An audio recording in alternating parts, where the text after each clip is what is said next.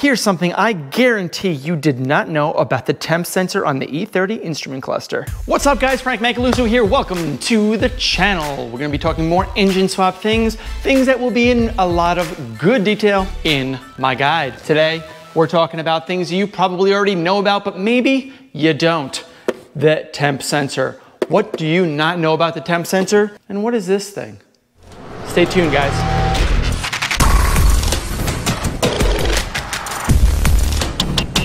That's right guys, we have a regular E30 instrument cluster with the temp gauge.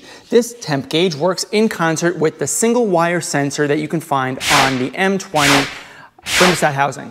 What is this thing, you ask? Well, that thing and what those numbers are basically resistance values. I got those resistance values, so it basically tells what the resistance is at each one of those. Let me show you how I did it. When you're putting a swapped engine into any old BMW, like an E24, E30, E28, even an E21, you're dealing with an engine that operates at a different optimal temperature range, yet they still need to work with the E30 temp gauge in the cluster. So how do you get that to work? Well, on the E36 N54 that I did, it was easy because I used the same 4-wire potentiometer for engine temperature, the S52. Basically, 2 wires go to the DME for processing and 2 of the wires go straight to the cluster. However, the resistance values are way different than the E30 cluster expects to see. So I've taken all of that data, I have a resistance potentiometer that I've wired in, and I've identified exactly what those resistance values are for each hash mark on the instrument cluster, which is pretty cool because if you use a lookup table, you will see you can identify exactly how hot the engine is at exactly what hashtag. And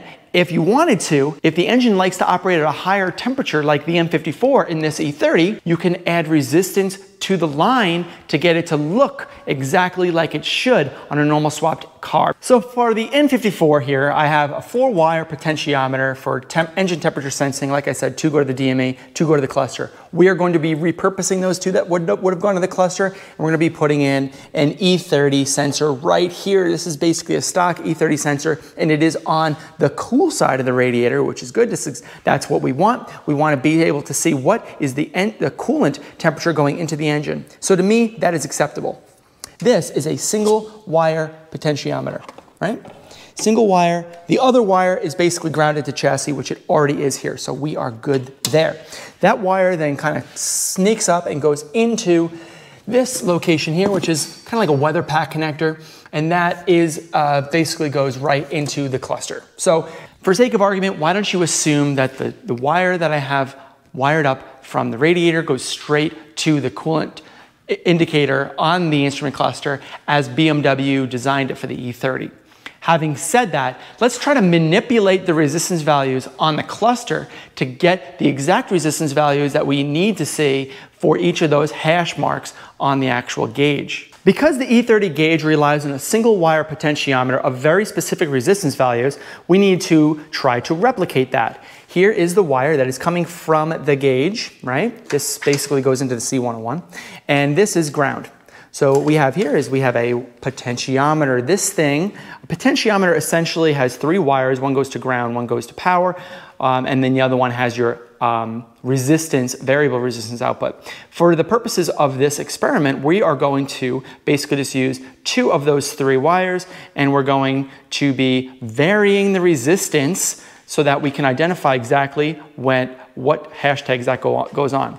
So what we need to do is turn the car on, and we need to hook this up, and then we can start playing with it. Key on. Okay, that guy is ready to rumble.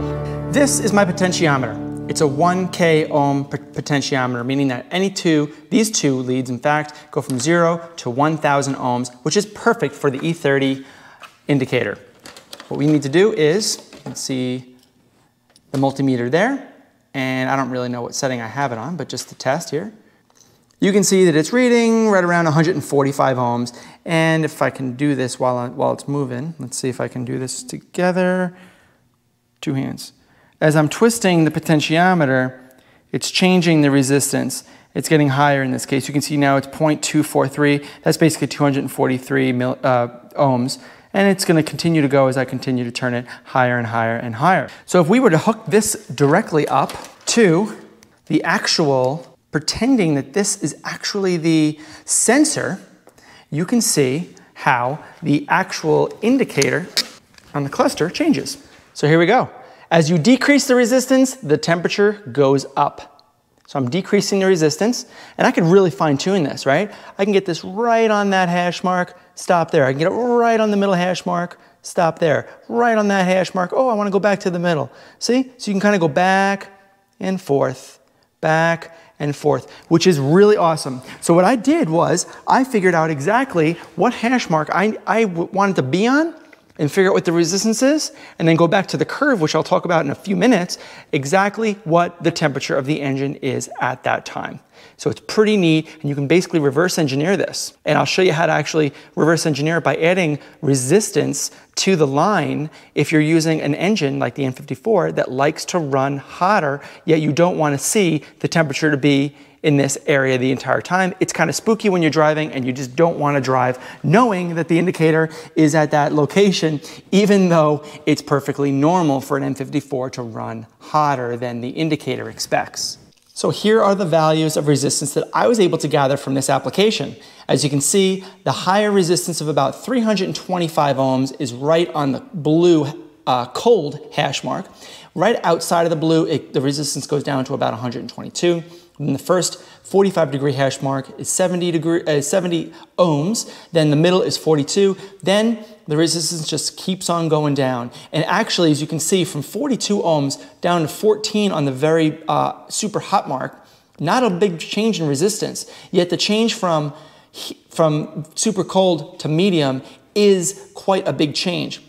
This can help to explain why when an engine gets hot, your M20, your M10, your M18, whatever, on your E30, that when it gets hot fast. So that resistance, a small change in the resistance when it's hot from like 30 ohms to like 24 ohms or 25 ohms is like a huge jump in the instrument cluster reading of the temperature. So that's why people freak out when like it just goes right to hot really quick. And that's because the temperature, the gauge is not linear. It's not linear. It's actually an exponential curve. Now, let's talk about the formula that drives that specific sensor and see how we can modify it to our liking in an N54 Swapped E30. So thanks to our good friends at Rev Limited, I looked up an old thread here back from 2013 that shows that someone had found an approximation formula that finds the resistance based on the temperature, and it takes into account E, which is 2.781 or 1.817. And anyway, this is the curve that is typically used for all resistive film thermistors, and basically on the difference between the metals and the materials that are used defines these constants that are used, this 3842 and this 0.00134.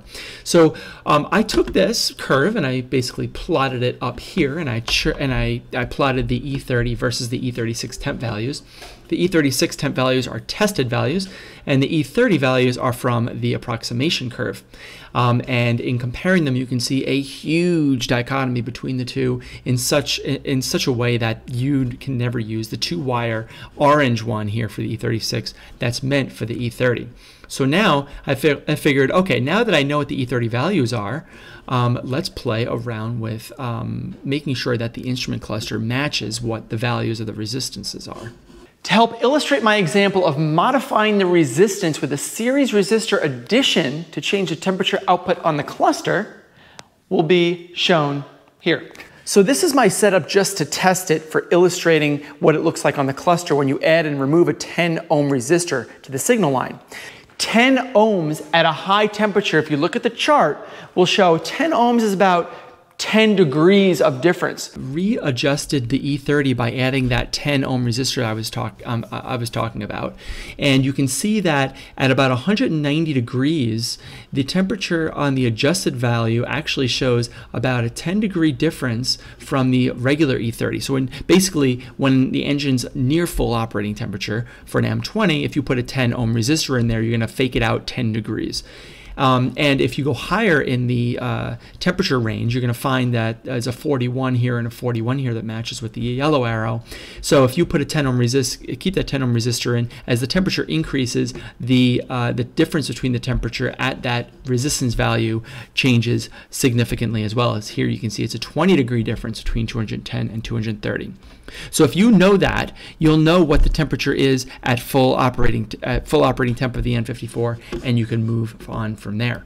So if I have an engine like this that's running hotter than the cluster expects, then if I put a 10 ohm resistor in line with the signal, it's going to shift that needle just a tiny bit, just enough, so that it's not running past half at full hot. And that's really, really important distinction, is that you can modify this and change it if you use a different engine in this cluster. Basically, I have my potentiometer here, which characterizes the actual sensor on the engine. I have a 10 ohm resistor with a jumper wire here. That white one is jumpered. And here is the 10 ohm resistor in the resistance line to the cluster. So if I were to, I currently have no resistor in there right now. So right now, without the resistor, it's right at halfway. So let me get it exactly to halfway. Really quick. Okay. Now, let's put that 10 ohm resistor in line, and you can see how the resistance, how the needle jumps to the left just a tiny bit. See? That's with the 10 ohm resistor, that's without it. That's with it, that's without it. With it, without it. What a great way to actually get your car to respond and act exactly the way it should when it's swapped with a more modern engine that has different electrical characteristics, huh? Pretty cool stuff. So there you have it, guys. Now you know exactly what temperatures the hash marks on the E30 cluster indicate and how to modify them so that when you have a hotter running engine into the E30, it's not going to be pegged in the 3/4 heat range, which usually freaks anybody out. Guys, I hope that I helped you out here on a little bit of knowledge that you might not have known about the E30. My name is Frank Macaluso. Please subscribe, like, comment, and tell your friends about all the stuff that I'm doing here on the Garageaholic channel. I am out of here. Take it easy. Later.